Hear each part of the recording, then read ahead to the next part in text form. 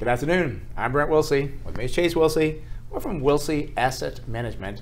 And welcome to today's Smart Investing Daily Briefing. Well, today we're talking about, should you invest in an IPO? Now you're saying, well, what is an IPO? What does that mean? Well, IPO equals initial public offering. This is when a company they've never been public before and they issue shares. Now, one thing you want to ask yourself is that the owners are selling their shares. I've always wondered about this. Well, if it's so good, why are you selling your shares? So it's a good thought. And another thing I was just thinking about was you don't have a full year of 10Q and 10K filings with the SEC, so there's a lot less information. So it's very hard to value these IPOs when they come out. So that's another concern you have to think about. Going back to Q2 though, there was $5.5 billion worth of proceeds from those IPOs, and looking at the long-term investment in IPOs going back to 1968, there's been 9,000 IPOs and the return has been 2 to 3% lower than the broader based index. And this one by Jeremy Siegel, who I respect very much, is a professor at the Wharton School of Business. He's done some great studies and so forth. Some going back to 1870. He's quite the researcher and comes with some great numbers for you. And again, it kind of shows, why do they sell their shares? Maybe put the money in their pocket. I don't know. Well, let's look at one actually. Let's look at Box Incorporated. This went out about a year ago as an IPO. Look way over here, it was way high.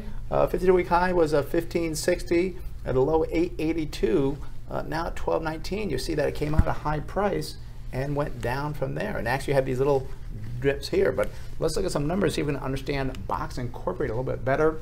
As a cloud-based collaboration platform. Now, I remember in the tech boom, anything that had .com behind it, it would go up.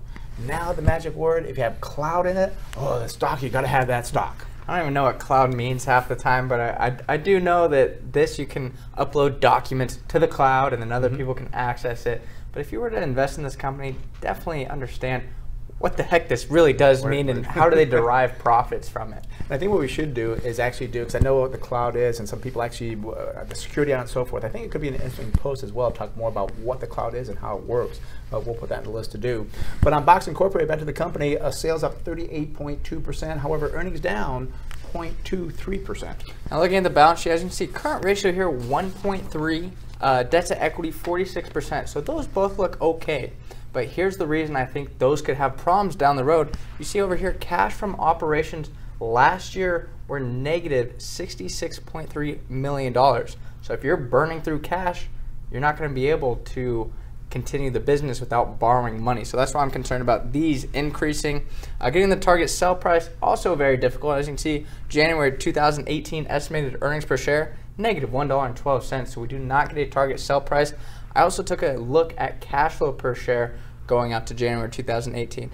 And then that is the first time they're estimated to have positive cash flow. So not earnings, but cash flow. Right. So that is a big concern. Right. And one thing to think about is the competition. Everyone's in the cloud lately, so be careful of that. All right, well, I hope you enjoyed this edition of the Smart Investing Daily Briefing. If you'd like to receive a free report on the 5 big mistakes investors make, give us a call at the office. Our phone number is 858-546-4306. And if you've missed any previous Smart Investing Daily Briefings, go to our website, smartinvesting2000.com.